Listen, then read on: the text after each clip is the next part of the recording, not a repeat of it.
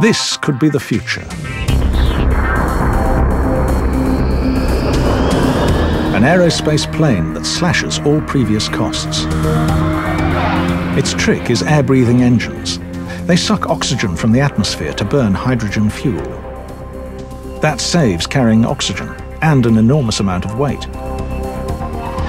Only approaching orbit do conventional rockets kick in. From airport to orbit in 10 minutes. Compared to shuttle or a Russian rocket, a budget ride on a lightweight ferry. The station could be an interchange for onward flights to the moon, just a couple of days away.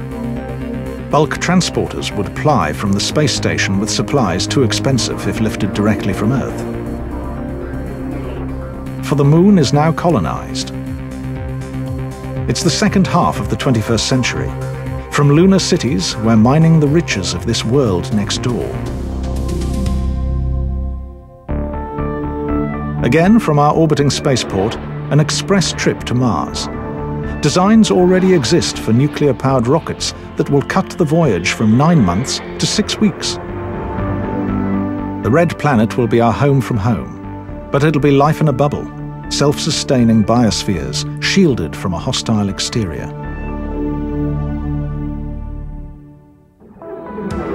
Much farther in the future, in craft we can only imagine, we may head for the stars. But to leave behind Earth, the Moon, the planets and the Sun, and traveling at 1/10 the speed of light, it would still take 40 years to reach the nearest star. So how long to a star, with a planet like our own?